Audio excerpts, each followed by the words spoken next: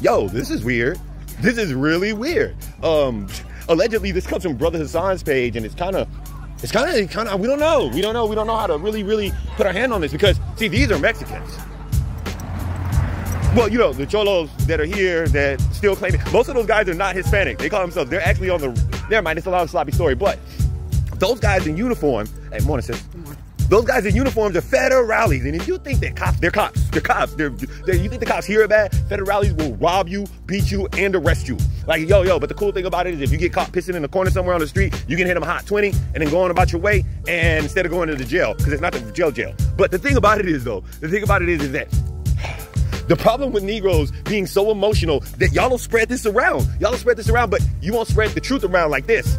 Because, see, what y'all are forgetting, the kids that ended up in cages are the Central and Southern Americans, cans, and Mexicans that Mexico didn't want there. And then, mind you, the gross majority of them are from those traveling caravans that came from Central and South America.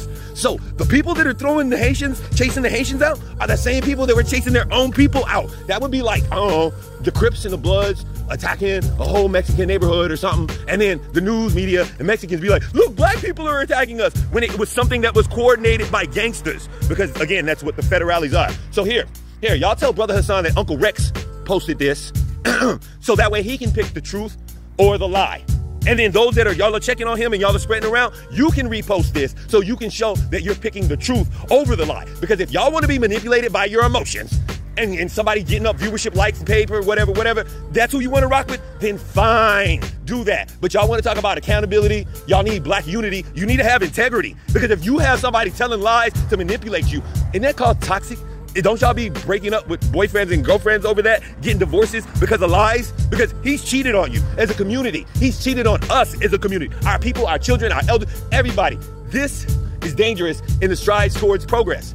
But when they start talking about he's one of the ones, we all we got, they can't depend on nobody, can't trust nobody.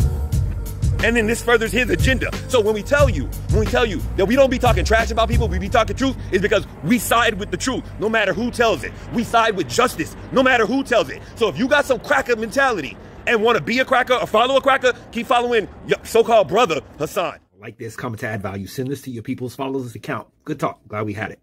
REX.